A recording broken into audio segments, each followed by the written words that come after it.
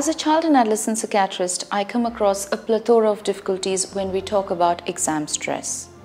For example, my child is very lazy, is not studying enough, grades are falling, or parents might come and say, well, the school's actually picking up some difficulties with my child not being able to perform as well as they could do, and there might be a variety of reasons for that. Or it might be something a bit more concerning, like for example, my child is not eating or sleeping very well, I don't know why, because of this they're not able to perform very well.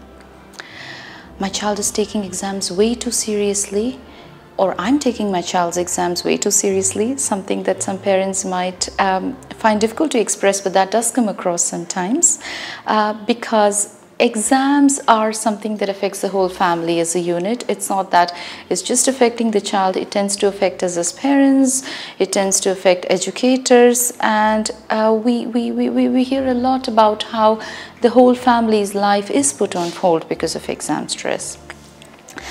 So, particularly difficult to know when something's going wrong, something's not quite right, particularly difficult to know when exactly to seek help.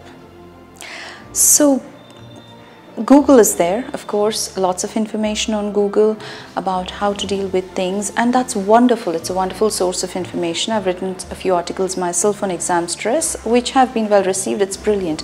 But at what point do you also know when you need to seek specialist help?